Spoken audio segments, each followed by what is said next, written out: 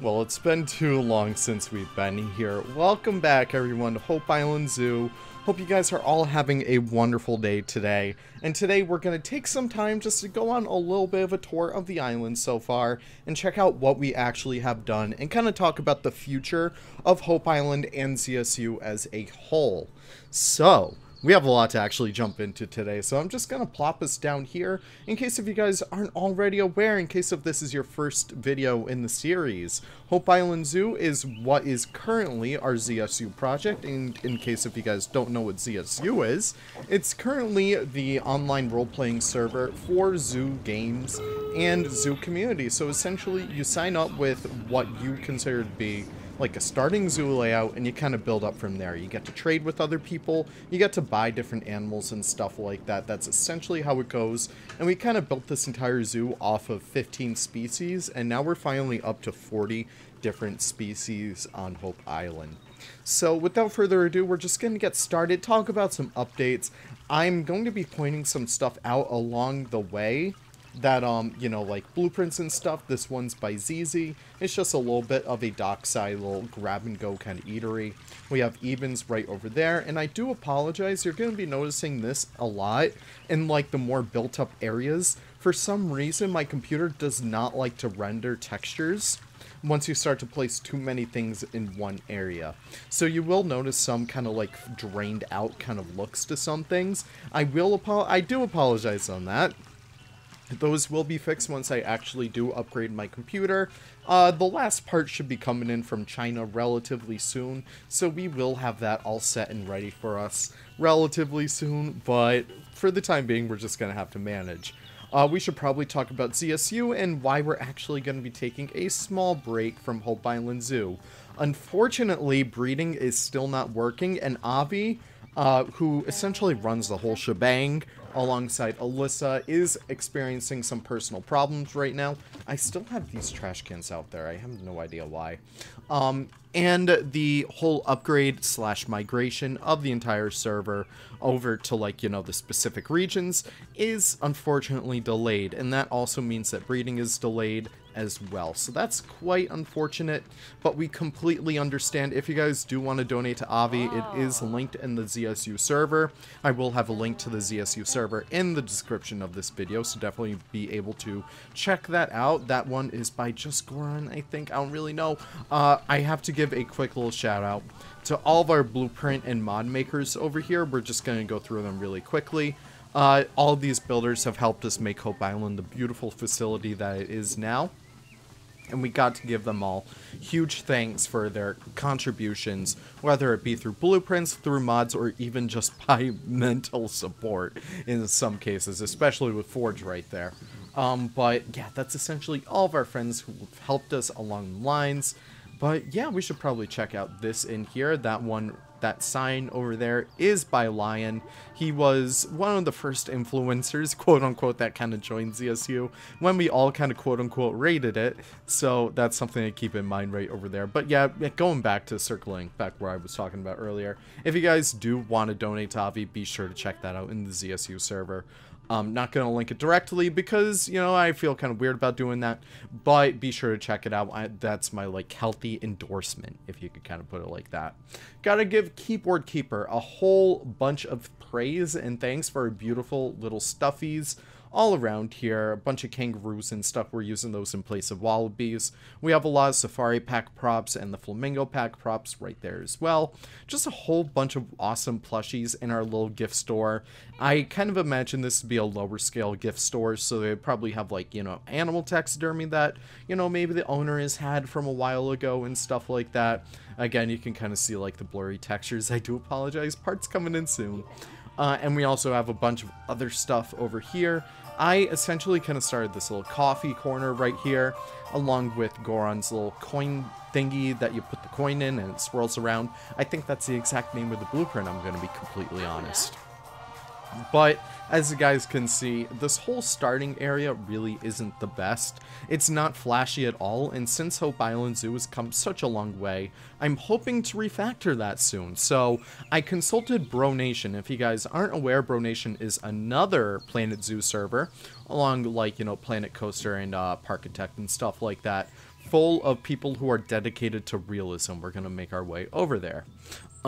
So I kind of consulted them, and I have to give a huge shout out to Carlos G, Lion, Remnant, Jash, Citrus Sai, Drivet, and Tobes for their wonderful support and kind of like, you know, critique of Hope Island Zoo. So we're going to be using so much of that to refactor the island. And first of all, this entrance area is going to go. Yes. So we're absolutely going to destroy this full welcoming center and build a better one towards the back of the island. That's not the back of the island. That's just a building. But we'll actually get there when we do get there. So this is our little main plaza. This was one of the first ones back when Hope Island Zoo was still a kind of rinky-dink kind of operation. And this is kind of the remnants of that. You know, we have this beautiful little photo spot that, you know, your guests can kind of pop over here and take their picture in front of. And it'll be a nice little cherished memory for them. And yeah, I just thought it'd be really cute to get giraffes there. I thought that was a really awesome statue. It's from the Safari Pack, if you guys aren't aware. That one is by Nicholas Lionrider. You guys may have heard of him. We also have, I believe, Ricey sign right there. It's either Ricey or Pond Shrimp. Either one, but they did some really awesome sign work. And this is essentially our starting row. So I forget who actually made these aviaries. They are like over in that little blueprint area. I do humbly apologize, but I used a lot of blueprints in here for this zoo, and this one is currently empty. This actually used to host our ring-tailed lemurs, but they've since, as you guys can probably tell, gotten a quite a substantial upgrade. So we'll be checking that over towards the end of the tour. But walking through here, you can notice that we still do have some friends in these areas. We do have our eastern wild turkeys in here. These ones are by Narwhaler. We only have 2 left, and I do try to name as many of my animals as possible. For example, this one's name is, if I could select it correctly. Yep, that's Martha, and I believe this one is Washington. Did I get that correct? Washington, yeah, so it's Martha and Washington. I thought that was kind of cute. So these guys do make their home nice and happy in here. But I am hoping to kind of refactor this entire area into a more bird paradise. We already have so many birds in our little area, and I definitely do want to expand this area to be a lot more woodsy, a lot more kind of immersive when it comes to all that stuff. We have our red-tailed hawk in here. I believe his name is Steven. I believe his name is Steven. Unfortunately, I didn't rename the group over there, but his name is Steven. Trust me, I named him after that because Stephen Hawking.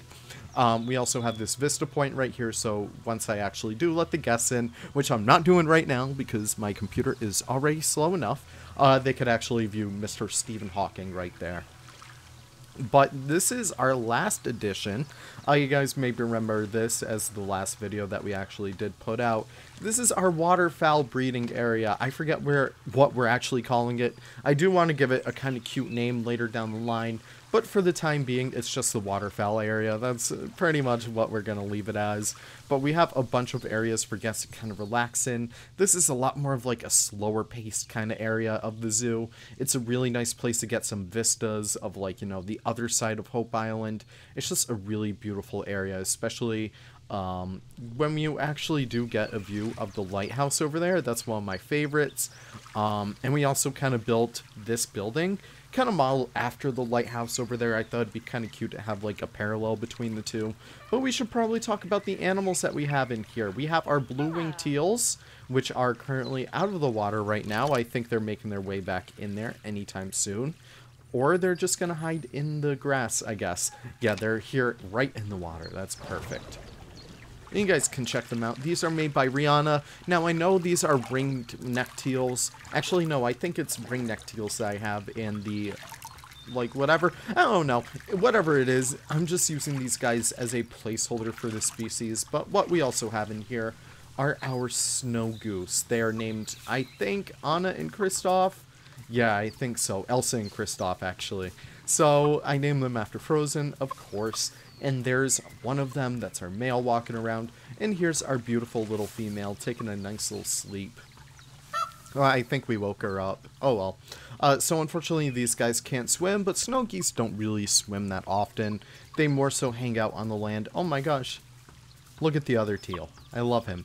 I think that's Donut, if I'm going to be completely honest. So yeah, the whole idea behind this whole area is because, unfortunately, some guests kind of snuck their way in, and they started feeding our teals some donuts. We could check out that area where we originally had them in just a little bit, but they did feed them donuts, so we kind of had to make them a whole new habitat, but this was a long way coming. I really was so inspired off of Buttonwood Park Zoo to really make a big waterfowl area, and I hope sometime soon that we'll be able to buy even more waterfowl later down the line. I really do love this area.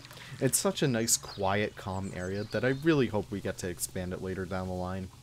Moving down here, we also have our barn owls. I forget their actual names, so we're just gonna pop in here and hopefully we could select them the first go round. I really don't think we are. I think one's name is Willoughby and the other I honestly forget. But it's nothing crazy. It's a very simple pre-built aviary. I did put these kind of blinders up there because barn owls typically don't really like the sun. So I did make sure to incorporate as much shade as possible for these guys. I think they really like it. And what we also have over here are our Asian small-clawed otters. These guys, I do apologize, I used the giant otter right there, but I think that's fine. These guys are really simple. They don't really require that much, and they're really tiny. This layout was kind of based off of Lupa Zoo over in, like, you know, Springfield, Massachusetts kind of area. I think Ludlow specifically. But I wanted to make sure it was ADA compliant, so we also have a little bit of a handicap space for someone to walk their little wheelchair up into and be able to check these guys out a lot easier, or, you know, if they're using walking sticks or something like that. It's not just for wheelchairs, guys. But we also have a lot of safety precautions, that's a new word, over here with, like, you know, these steps, making sure the guests don't lose their footing on those little grips right there, and you can get some really awesome views into the habitat. It's nothing crazy. I think I may do a new otter exhibit once we actually work on a reptile/tropical house, so do keep that in mind. Look at that little guy. He's doing a little bit of a handstand. Oh my gosh, what a little star. Over here was a former porcupine exhibit. Unfortunately, we kind of sent him away, all the way over to Forge, and I think he kind of traded him out as well. So, unfortunately, he's no longer with us, but he's probably having the time of his life wherever he is. In here is nothing too crazy. This is our temporary tropical house. I am hoping to break this down relatively soon, but you can kind of see it's very much simple in here. Nothing too crazy. It was just something to throw up really quickly. In here we have red-rumped agoutis and American white ibis. These guys are made by Bongo, and the red-rumped agoutis are made by me. Yeah, I love agoutis if you guys can't tell. That guy's just rooting around in his little filth right there. It's so cute. But yeah, that's essentially it for that habitat. I'm really happy with how well, like, all the decor came out. Gotta give a huge shout out to NDP for his faux rock set. And Nick for the, whatever you call this one. I apologize, Nick. The exhibit prop pack. There we go. But yeah, we gotta give a huge shout out to those two for some wonderful little props, especially for this exhibit right here. Unfortunately, they are kind of boxed up right now, but we do have 2 Asian water monitors. We do have a breeding pair, and I am hoping to give them a much better habitat later down the line. This is very much temporary right here. But it's really a lot more what they need, I'm gonna be completely honest. Asian water monitors don't really require that much space, but I would like to expand it a lot more for them. And we also have 2 American alligators in here. I believe this one's name is Chandler, and I don't know what we're going to name the girl yet, but we do have one from the Valentine's Day event. I'm not sure if I've reported on that just yet, but we did have one. Hopefully when we actually do, like, make their habitat later down the line, we could actually show off the little press room conference event for that. But that's it for our little temporary tropical house. It's nothing crazy. We will dismantle it soon, but that's essentially all we have right there. Here is our Owdad Mountain. These guys, we only have 2 of them right now, and look at him. He's just in the perfect pose. Okay, you know what? I'm going to do something a little silly. I'm going to put on a filter. I want to use the auto depth of field that we have currently with Ansel. I have not tried it just yet, so I really want to play around with it with you guys. But these guys love their little mountain. It's nothing too crazy. It's very much based off of a lot of the Owdad mountains that we have. up here in New England. They like to climb on a bunch of stuff, but it's very dead. It's kind of like they threw a bunch of stuff in a habitat, and they kind of left it like that. So that's essentially what we have going on right there. We can see the little jump. Oh my god, I love these guys so much. I think these guys were made by Frazzle, originally by Nick, but Frazzle, like, absolutely mastered it. He gave them such a beautiful, beautiful beard. We need to check that guy out right there. And hopefully our game doesn't crash. Okay, no, it was just a little hiccup. There he goes. Oh my god, that's wild. So that's essentially our Owldead habitat. These trees have grown quite a bit since we last put them in, so I'm very happy to see how much they're progressing. And we also have our tufted capuchin habitat in here. It's nothing too crazy. These guys have a pretty sizable habitat. For the time being, I would like to upgrade them later down the line to have a room in the tropical house. Maybe we could do something fun over there. But they are all boxed up right now. Let me actually take care of that all. I hate having all these guys boxed up, but I don't know how they keep on escaping. It's pretty annoying. So I'm just gonna unbox all animals. And hopefully we can actually watch them jump around. There's one lying down on the ground right there. These guys are probably one of my favorite mods. I know you guys probably have the Riverbend tour coming up soon, or it already came out, but I still do love these guys. Oh my gosh. Yeah, easily one of my favorite mods I've ever made. So that's it for their habitat. Again, nothing too crazy, just a bunch of those pre-built aviary decorations going on. And we're coming up on our fox habitat, but I do want to show off that quick little pond over here. So if you guys remember, this was our Dinosaurs Among Us trail. Unfortunately, we did get rid of it, but I'm pretty happy that we did because it was kind of tacky. And it was also pretty laggy on my system because we had so many dinosaurs in here. But this was the duck's original pond. And the guests used to be able to access it kind of right through here. As you guys can tell, it's kind of been grown over quite a bit. But they used to be able to feed them right through here. So we kind of got rid of that. The pond is still here. I didn't really change it out too much. But we will kind of like level this land later down the line. Not really sure what we're going to put. But yeah, that's essentially the plan for there. Also, I'm going to turn off the filter now because it is getting kind of annoying. So we will make our way all the way over here. And we're gonna hop our way there. In case if you guys don't know, Kai's improved Tejicam mod allows you to jump kind of like that. And it's just really cool. I love it. This is our red fox habitat. We only have one red fox. I think its name is... I don't know. We gotta check out her name. This is the Japanese red fox mod specifically. Because we have so many fox mods out, I really did just want to have a bunch of different subspecies. So we currently have the Kodiak red fox. It doesn't matter. Oh, Bonito, that's his name. So it's nothing too crazy. It's just a very simple fox habitat, but we will be upgrading that later down the line. I do not like it that much anymore. It was a pretty good habitat for the time being, but I'm not a big fan of it anymore. So I do want to kind of refactor it into something else. We'll see what we can do later down the line. That sign is by, I believe, oh my gosh, Haribo, I want to say. I could be completely wrong, but we got to thank him nonetheless because he added a bunch to the zoo. Over here we have our first view into North American cougar exhibit. I will hop this fence right here. It's nothing crazy. We did build this in anticipation for getting cougar cubs from Crocs over at Nibe Crocodile Park. But unfortunately breeding is a little busted right now, so it'll be a long time until this habitat is actually ready for those guys. Nothing crazy. I really am happy with how well the shadows and like the shading work in here. It really did come out so beautiful in the screenshots, and I'm very proud of it.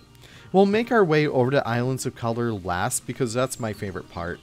But over here I did just want to show off a little bit more of the cougar habitat. It's very simple. I should probably double wire this up, or I make this into glass, because unfortunately the cougars do have claws and guests can be pretty stupid, so I want to make sure that everyone stays safe, both the cougars and the guests. But what you guys probably just heard is our male Bactrian camel. His name is Tuesday, and he's about to get a mate in here. I haven't really decided on a name for her just yet, but she will be coming relatively soon. But he has a relatively simple habitat over here in retail row. No, that is Fortnite. Never mind. This is Reject Row, and I kind of set it up for future proofing so we could kind of throw in whatever animals we do get our hands on later down the line. Probably like hoofstock and stuff, maybe like Klipspring, not really Klipspringer, but like Springbok, maybe zebras or something can fit in these habitats. They're not even fully walled off yet, I have to say. So that is a little unfortunate, but this guy has plenty of room to kind of like trot around in. Plenty of grass to eat. He even has a feeder over there from Leader. Relatively nice habitat for just being a quick one and done. So there we go. We'll check out the aquatic center in just a few seconds, but I do want to show off our little trails of South America. Still no real name for it just yet. I already used the Inca Trail as a name for it, so we're gonna throw that out the window because we did use that for Foxborough Zoo. But here's our Patagonian Mara exhibit. Nothing crazy, of course. These guys are some of my favorite animals in the entire world, so I did want to give them a nice little habitat with plenty of room to kind of explore, plenty of room to sleep and stuff like that, and they have plenty of room to be shown off, like the beautiful little animals that they are. It's very much based off of, I believe, oh my gosh, which one? Southwick's Patagonia Mara habitat, but it's a lot nicer than that. We're also using the null signs from the Outback Pack to kind of get these little bit of, like, you know, animal descriptions. So I am pretty proud of that. So that Outback Pack, listen, Outback Pack news, I should probably tell you guys already. Outback Pack. I'm waiting for the next trailer to drop for Planet Zoo, because I don't want it to be overwritten by the hype of the next pack, and I do want to make sure that if it is like an Oceania pack, that I'm able to refactor the trailer and the animals into something else, and make sure that everything all works out in the end. So do keep that in mind. I do apologize. It's been about long enough that I finally get it out for you guys, but I do apologize that it's not out yet. But that's pretty much it on there. We're going to go check out the guanacos over here. Nothing crazy. These guys have a relatively simple habitat. These guys are beautiful. I made these. By the way, Jen made the Maras. They're not out yet. Don't even ask. But this is a guanaco habitat. I love guanacos so much. I've never seen them in real life, but it's my dream too because I love all camelids. And it'd be really fun to actually get all camelids in this zoo. That's something to consider, actually. But it's relatively simple. They have a nice little hillside, very decorated with like the crowberry bushes and everything in here. It's very nice and very bright. And we also do have some tree guards over there just to make sure that they don't really break the trees. But we're going to make a quick little jump right down here, and we're going to visit our aquatic center. This guy is probably one of my favorite projects I've ever built in Planet Zoo. It's very simple, very simple. We have a neon tetra tank in here. I apologize, some of these don't have the actual animals in there because I'm too lazy to actually add them. But the neon tetras make their home in this little tank right here. And we also have a bunch of stuff in here that we should probably talk about. We have a nice little viewing gallery right onto the little stage over there. So you would probably assume that you would have animal presentations down there. You would have like ambassador animals come out and stuff. That's essentially the goal of this entire area. Again, you guys will know so many washed out textures in here. Again, that's not a problem because of mods. That's not a problem because of anything other than my own computer and being able to handle only so many things at a time. Another thing that we also have in here is a turtle shell. Nothing crazy, just, you know, a little bit of education right there. And we also do have water pipes kind of running through the building, give it a little bit more of an industrial look. I love the skylight in here. In fact, I think I'm going to take a quick little picture. I know that it doesn't really look the finest with like all the textures missing, but I'm pretty happy with how well this looks. Oh my gosh, like look at that. That is so beautiful. Let me just zoom in a little bit with my field of view, and we could kind of get a nice snapshot right there. I'm very happy with this build. Hope you guys don't mind me geeking out about my own stuff. But yeah, we have a bunch of fish in here and a bunch of insects. We have channel catfish. We have some giant water bugs that would go in this habitat. I haven't added them in yet, but they are part of the insect pack. We have a blue American lobster in here. We have seahorses in here. We have brook trout. I apologize for a little bit of like the landfall right there. Did some terraforming around this area, so unfortunately it all kind of broke. But over here we also have a blank terrarium. Nothing went in it just yet. And we also have the touch tank. I do apologize, it does look kind of jank right now, but I will fix that later down the line. But we do have some Jonah crabs in there. We have a bunch of like fish in here and sea stars. We got some from Uluru Zoo, thanks to Seth. We have some bluegills right in there as well. And yeah, that's pretty much it. But this would be a nice area to just come relax, watch an animal show, have the kids get involved. But one of my favorite things actually comes out right over here. This is our ocean observatory. This is based off of a little place called Coral World in St. Thomas. I went there when I was a kid and I was extremely inspired once I heard about it again. Once my good buddy San went to go visit there once more. It's a really awesome place that you guys should check out if you're ever in the area. But it's really cool. So we have this elevator that goes down, but I usually like to take the quicker way and plop down right in the water. But essentially down here, I will turn off the lights because it's so beautiful at night. And you guys can tell it's kind of laggy up here. I do apologize. But we're going to pop right in here. And this is perfect right in here. We did trap little Johnny right down here. Hope his parents don't miss him, but he looks really good down here. I mean, how could you hate a view like this? Look at all the sea stars. But essentially, this was kind of a cheap way to get me to incorporate more animals into the zoo, because in ZSU, I probably should talk some more about ZSU. This entire thing is based off the ZSU. You only get animals in your zoo that you buy or that you trade or that you were given. You can't really say, oh, I want a lion now and plop a lion down in your zoo. Essentially what you really need to do is be smart about your trading, be smart about who you're friends with, and kind of hope you get lucky with events and stuff like that. So essentially, I really wanted to get like fish in here, like large striper, sea bass, even dolphins sometimes might swim over here. I really just want to integrate all those animals in some way or another, but why not just bring the zoo over to the animals is what I thought. So that's exactly what we kind of did. I love this shot right over here. It's so beautiful. It's so chill down here. So essentially that's what it kind of does. It gives us a quicker look into the lives of the fish down here, and I did do some light decorating. Have to give a huge shout out to ZZ for all the beautiful like foliage and stuff, all the corals. While New England doesn't really have corals all that much, I thought it would be fine to kind of integrate that down here as well. We even have some Outback Pack props around the corner over here. Be careful of like the drop off, it goes up pretty deep. But over here you can kind of see we have a giant oisopod. We do have artificial reefs over here with the kind of derelict cars, and that's essentially what you'll see a lot of the time when it comes to kind of like, you know, not zoos, but like reefs trying to repopulate and stuff like that.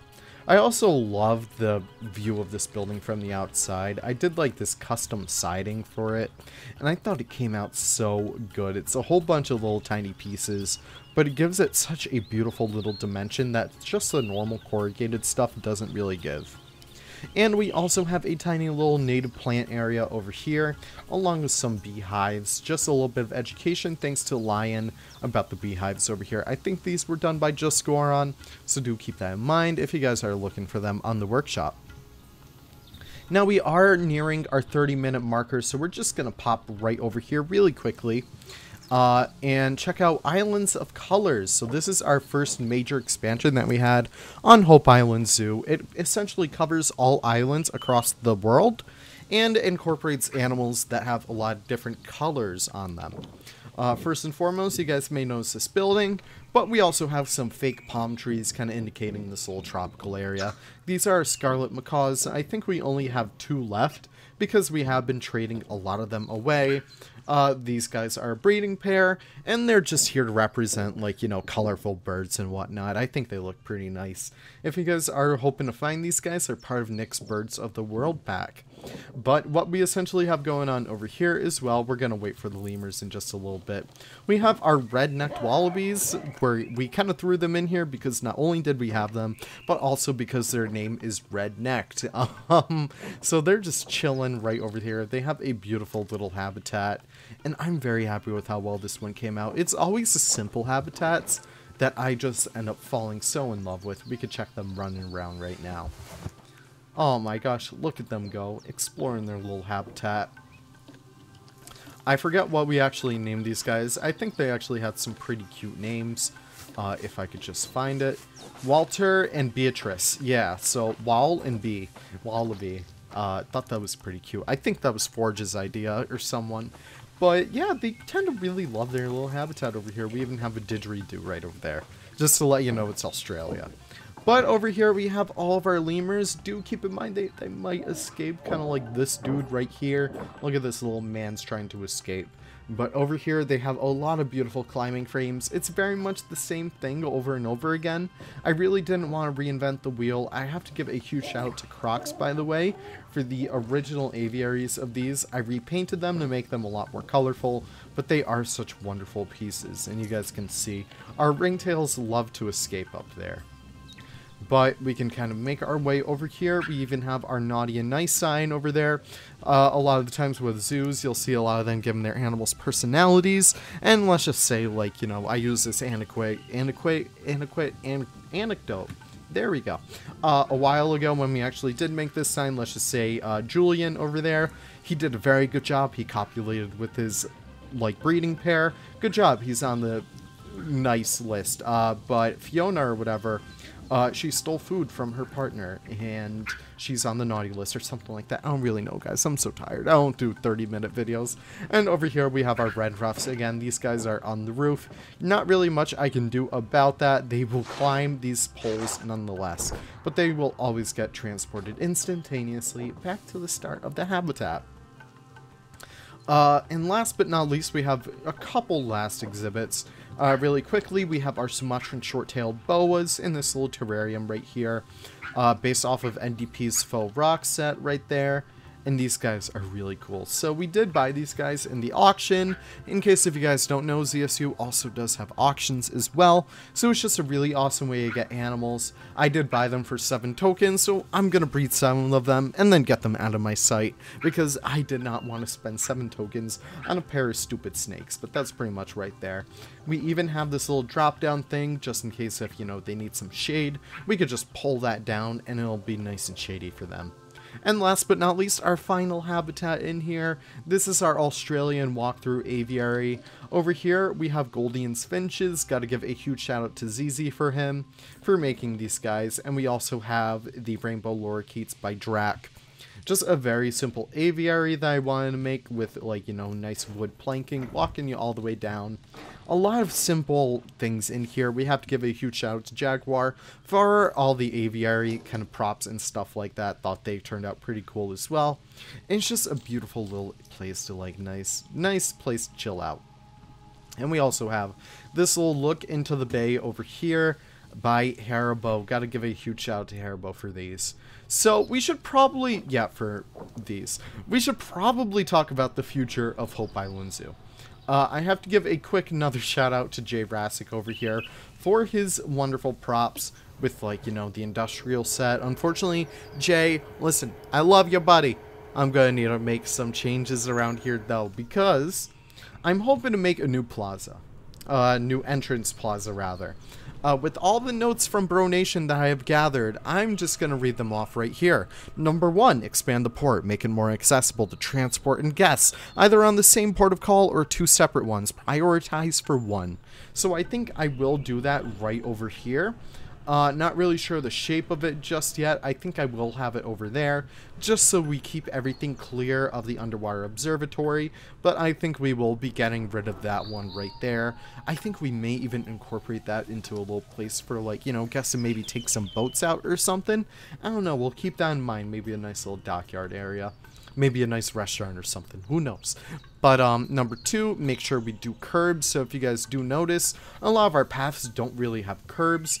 I will be going through the entire zoo later down the line once my computer is faster to take care of those. Get away from wider paths. Keep one big perimeter path around the entire zoo. So I think we already have that kind of taken care of.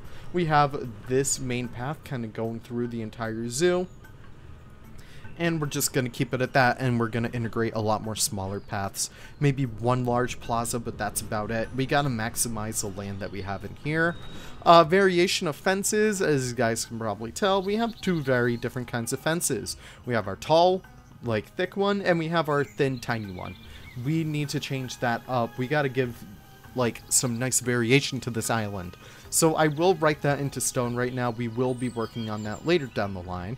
And we also need a large backstage building, probably connected to our port of call to get our larger animals in. As you guys can probably tell, we do have some larger animals in here, be it our Bactrian camel, who's currently clipping through the wall right there. Don't know what's happening right there. Yeah, you move it, buddy.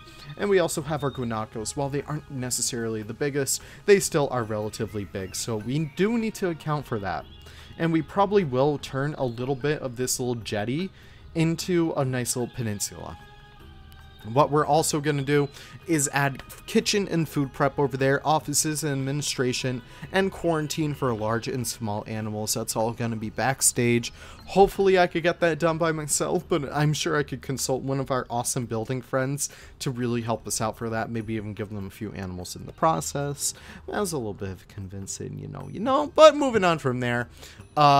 That's pretty much it. Probably add some jetties out here to negate against the water crashing, especially in, excuse me, lower traffic areas, kind of like here. Probably have one big one going out like that, just as a way to block the waves and whatnot. And probably one over here as well. Just have it on both sides, kind of sticking out. But that's essentially that right there. But that's pretty much it for our plans for Hope Island. Nothing really too soon. I do have a few animals I have not built for just yet, so I probably will build for them before Season 1 officially ends, but for the time being, we're gonna postpone Hope Island Zoo until we actually do get updates for the entire ZSU community, and once the whole community over there starts to become active again, I will be posting it in my press room, just to keep everyone posted on our animals. And that's essentially it. I think we're going to end it with our mascots over here.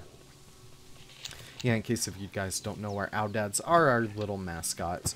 We could get a nice little shot of them right here. Yeah, there we go.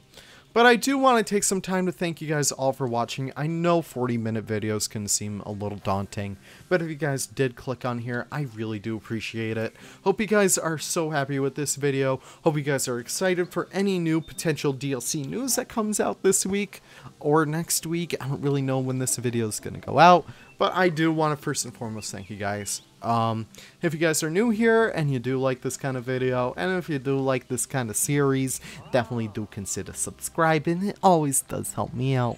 I would love to get to 10K by the end of this year in particular, so that'd be a really awesome goal to reach for. But long story short, I do want to thank you guys for stopping by.